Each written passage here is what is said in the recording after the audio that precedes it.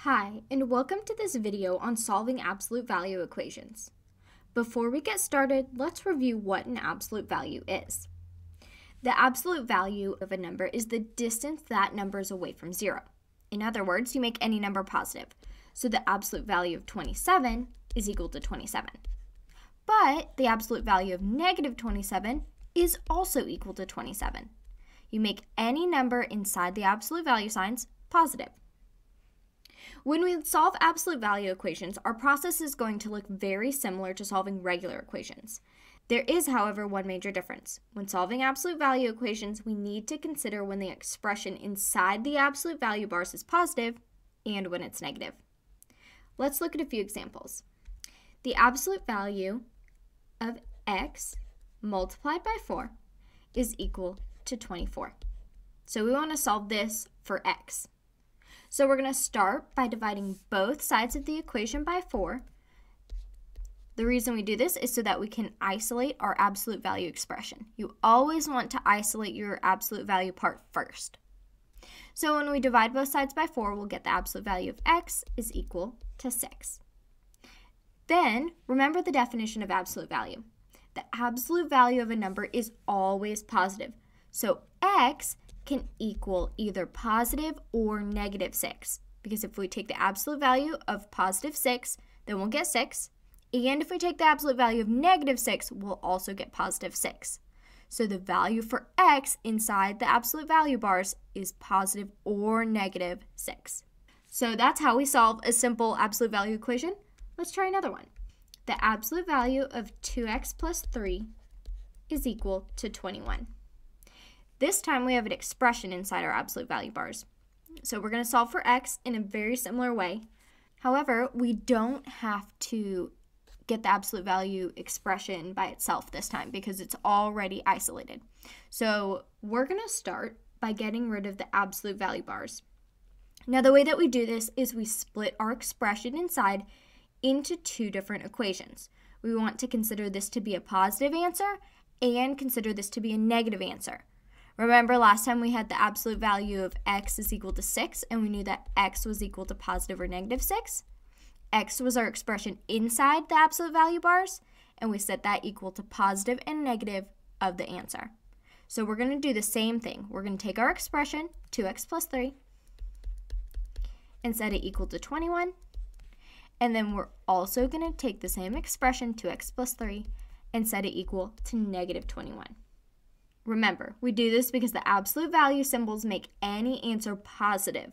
So the inside expression could actually be positive or negative. So now all we have to do is solve both equations for x. And since we have the same expressions on both sides, we'll follow the same steps for both equations. So we're going to start by subtracting 3 on both sides for both equations. This will give us over here 2x is equal to 18. And over here, we'll get 2x is equal to negative 24. Then, we'll divide both sides by 2 for both of our equations. So this will give us x is equal to 9 and x is equal to negative 12.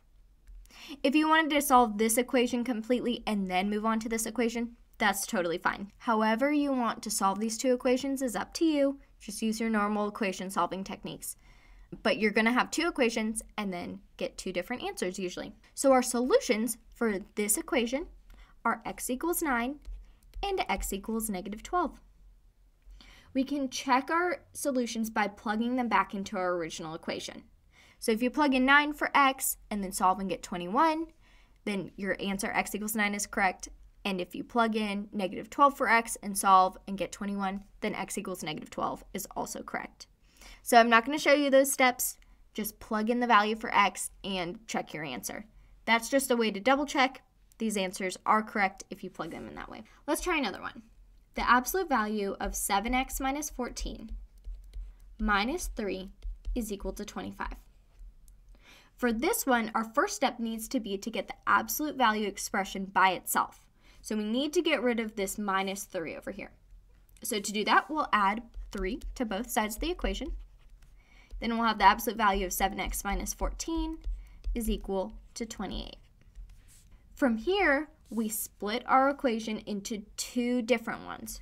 Remember, we want to set our expression on the left equal to the positive and negative value of the right side. So we'll have 7x minus 14 is equal to 28, and 7x minus 14 is equal to negative 28. So now we're just going to solve both of our equations like we did last time. So I'm going to start by adding 14 to both sides. And for this example, I'm going to completely solve this equation and then move on to this one. So we'll get 7x is equal to 42. And then we divide both sides by 7 and get x equals 6. Then if we move on to our other equation, we'll do the same thing and add 14 to both sides. And we'll get 7x is equal to negative 14. And then we need to divide both sides by 7, just like we did over here, and get x is equal to negative 2. So our answers for this equation is x equals 6 and x equals negative 2. Let's for a second consider one of the problems we might encounter when working with these equations. Take a look at this example. The absolute value of 2x minus 15 plus 3 is equal to negative 25.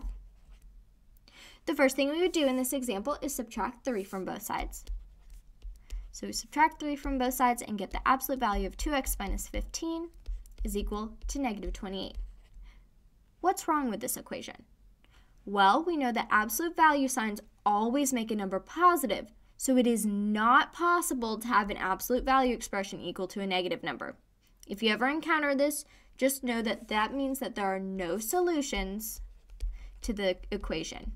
So if you get a negative number on the right side when there's an absolute value expression on the left, this means there are no solutions. Before we go, I want to work through one more example. The absolute value of 3x minus 2 minus 24 is equal to 14. So we're going to solve this just like we have been. Start by adding 24 to both sides. You'll get the absolute value of 3x minus 2 is equal to 38. Now we get rid of our absolute value symbols and split our equation into two different ones. So we'll have 3x minus 2 is equal to 38, and 3x minus 2 is equal to negative 38.